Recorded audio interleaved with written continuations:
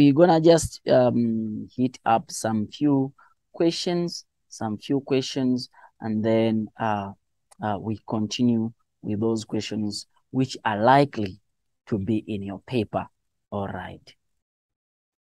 Okay, let's start the question 2. They're saying the diagram below shows the part of the brain. Obvious, you can see it. That's the part of the brain. Okay. What are they asking? They are saying that identify part A. What is this part A? You can identify all of the parts.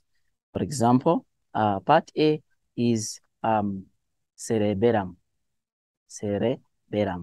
Part B is medulla oblongata. Part C is pituitary gland or hypophysis. Part A is hypothalamus. Sorry, this is hypothalamus. And part D is cerebrum. Now, state 2 function of part D, which is cerebrum. It has 3 functions. The first function is the center for higher thought processes, which is memory, judgment, and reasoning. Number 2, it coordinates all voluntary actions. For example, raising the hand, sitting, standing, things you do on your own will. And then lastly, it receives and interprets all the sensations. For example, seeing, hearing, tasting, all that. Those are sensations. So those are the functions of cerebrum. Name the hormone that's stimulated by gland C that has an effect on, number 1, long bones. That is growth hormone. It is growth hormone which has the effect on long bones. It brings about the growth of these bones. And then now they're saying that mammary glands, that is prolactin. Prolactin, if you look at hormone called prolactin,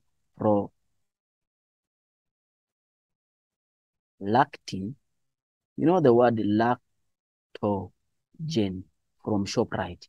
That's milk. So lactin is milk. So lactose is milk sugar. So anything related to lact, it means that is milk. You must think about milk. So the answer is prolactin. And then they're saying that state 1 way in which the brain is protected. It's protected in 3 ways. By the 3 layers, which we call the meninges, the cerebrospinal fluid, and then also by the cranium, the cranium.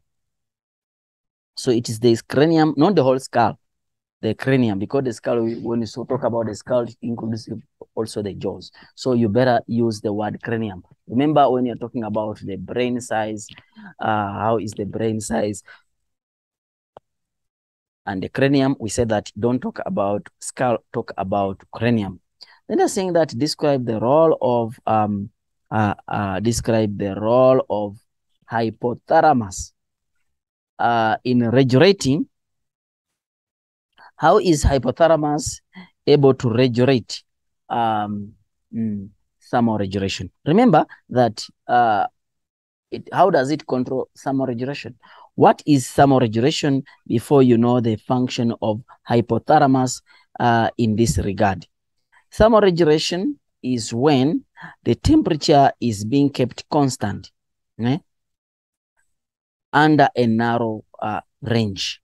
So how is the hypothalamus able to do this?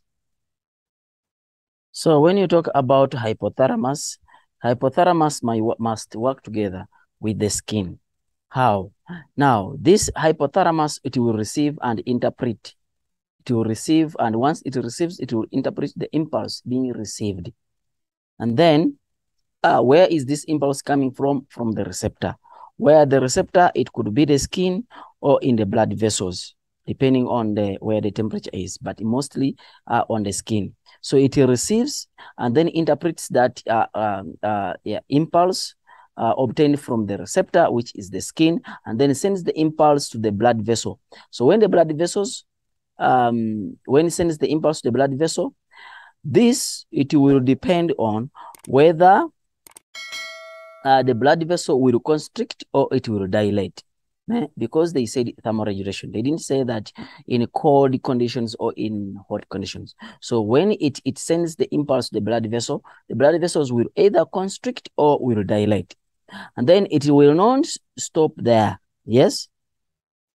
It will also influence how much blood is flowing under the skin. So if it is dilated, it means more blood. If it has constricted, it means that less blood will flow under the skin. It does not stop there. Remember, thermoregulation involves the skin and the sweat gland. So now it will also influence the sweat gland, either by the sweat gland producing more sweat or by the sweat gland producing less sweat. So it will influence the blood vessel, the blood which flows on the skin or in the skin or under the skin. And then also it will also influence how the sweat gland will work.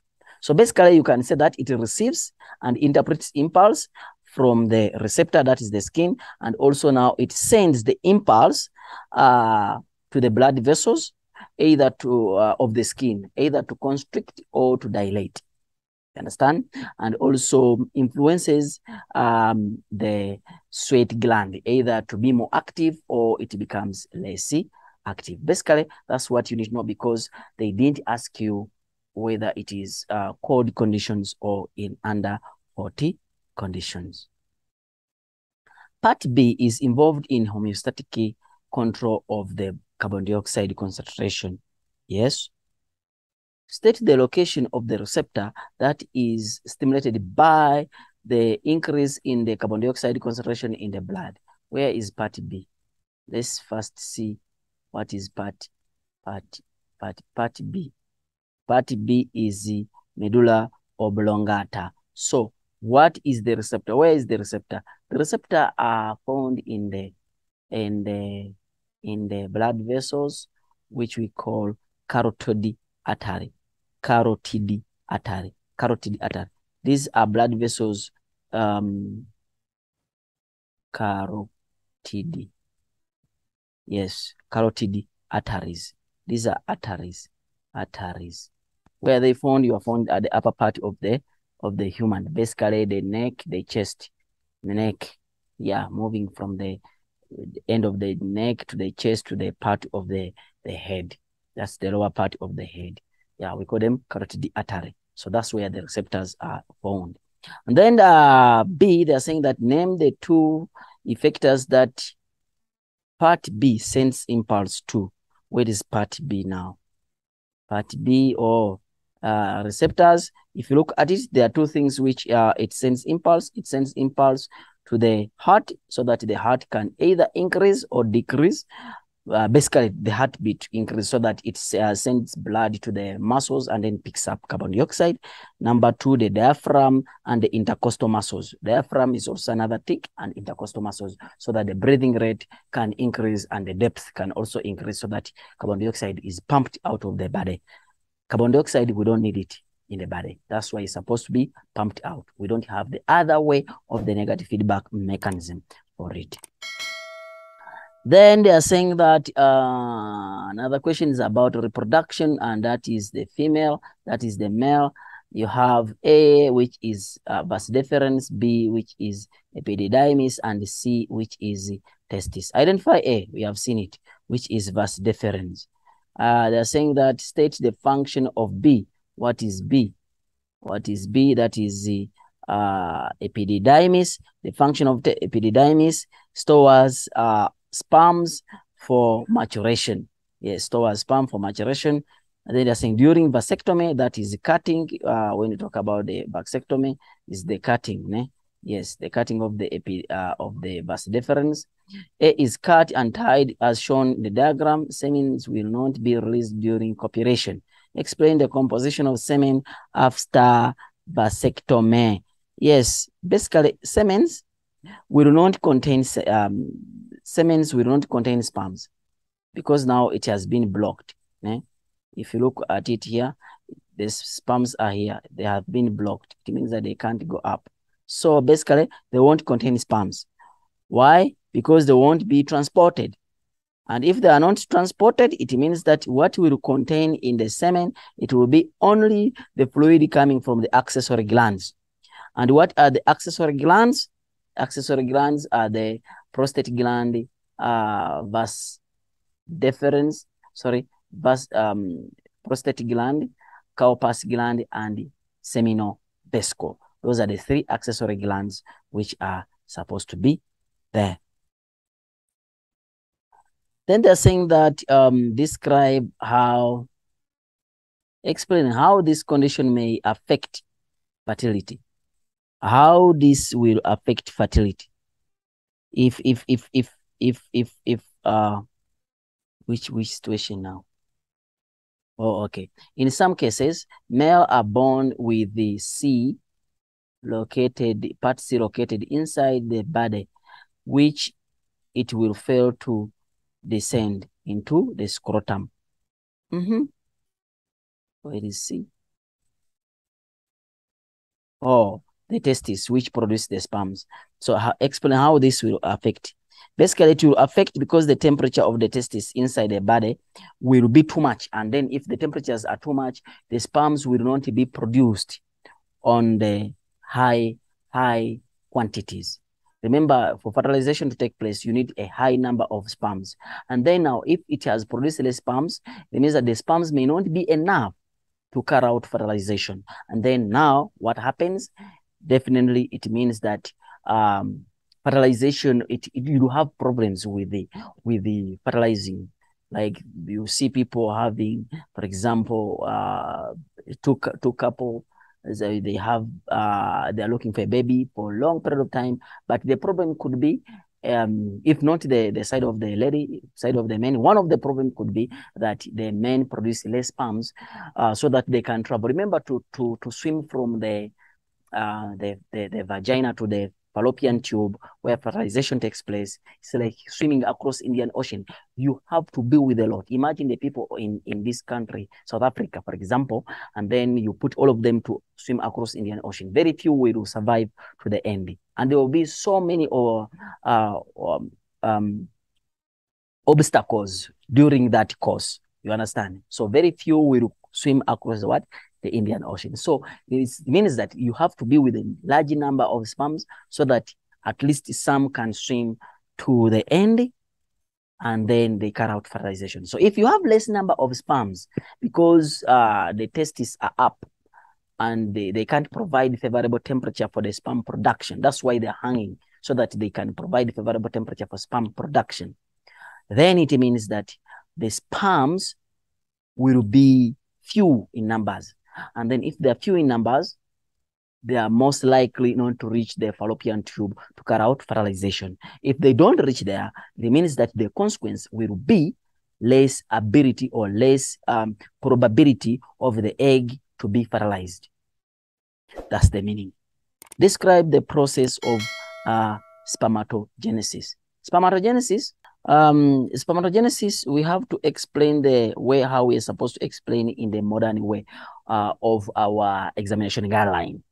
So it's not like the way we are explaining them in the previous books. So in our book, you can see exactly how you're supposed to explain it, but this is how you're supposed to explain it. When you talk about the process of spermatogenesis and oogenesis, is almost the same. So you can say that under the influence of the testosterone, the diploid cell, which is 2N, the diploid cell, which is 2N, yes, will undergo what we call meiosis. And this diploid cell is found in the seminiferous tube. So it will undergo meiosis to form the haploid sperm cells. Basically, you have one cell divide into 2, then divide into 4. These are the one which form, so under the influence of testosterone, we give you a tick, you mentioning the word testosterone. The diploid cell, this diploid cell, which is 2N, will undergo mitosis. When it undergoes mitosis, it forms, which is found in the seminiferous tube, and then it forms, you saying the word meiosis, it will undergo meiosis. It will also tick. So testosterone is a tick, meiosis is a tick, and then where is it located in the seminiferous tube is another tick. So those are 3 ticks.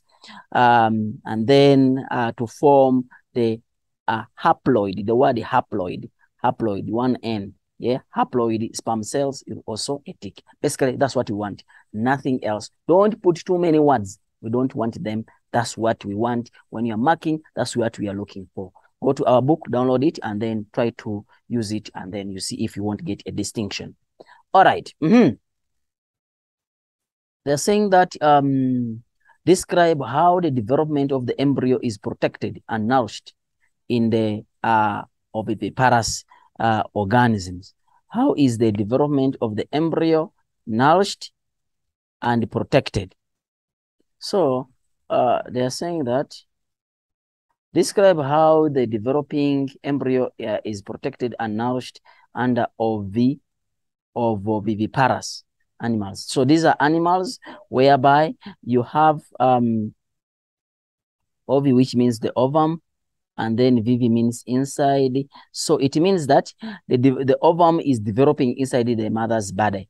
Yes, but it does not obtain nutrients from the mother. It obtains nutrients from the ovum. That's why it's called ovoviviparous. So how is it nourished and protected? Basically, you have two questions which you are supposed to answer. So you're supposed to look for way forward for protection, and you're supposed to look for way forward for nourishment. So protection, you look at the amniotic egg, the way the layers, what you call the extra embryonic membranes.